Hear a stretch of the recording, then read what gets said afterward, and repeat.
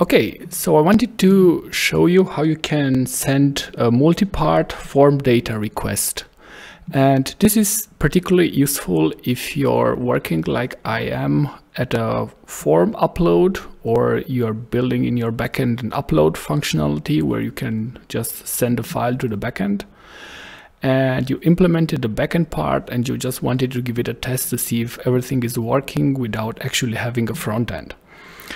And I'm having right now a very small application is written in Java with Spring Boot, and my endpoint is /upload, and I'm expecting to get here a multi-part file, and if everything goes well, the endpoint will return yes, your upload was successful.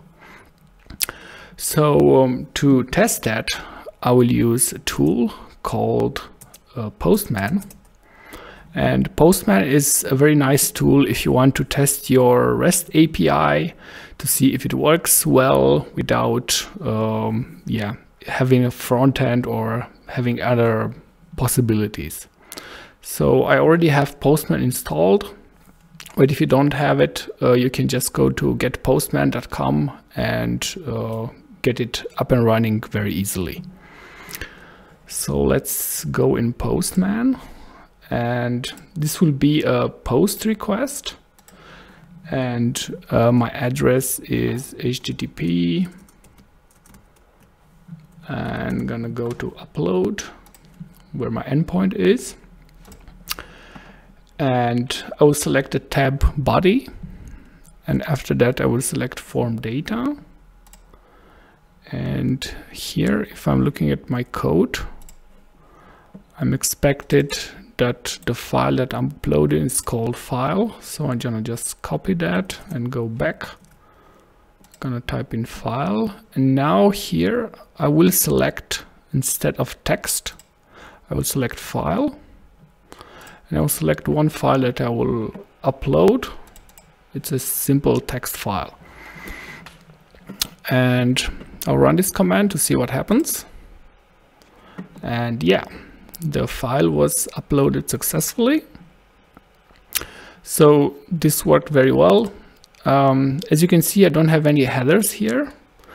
And if you have any headers pre-filled here, you might get an error. So if you set a content type to multi-part form data, and now select another file just to make sure that this doesn't happen. So if I'm submitting this, you might get an error. So this is Java, but you might be using PHP or something else. You just have to test it. But if you get such an error which mentions boundary, is because you didn't submit a boundary with your content type request. So it's best in Postman just to remove this field and let basically Postman do the work. So remember, it must be a post request. You must get your endpoint right. You must select form data, and then you name this key appropriately for your application. So in my case it was file, in your case could be something else. And here, instead of text, you select file so that you can actually select a file. Now let's go back in my application to see if this was processed. So I have here my upload folder, and as you can see, I have the text1 file, and I can go back to Postman, and after I got this error, I can resubmit the request.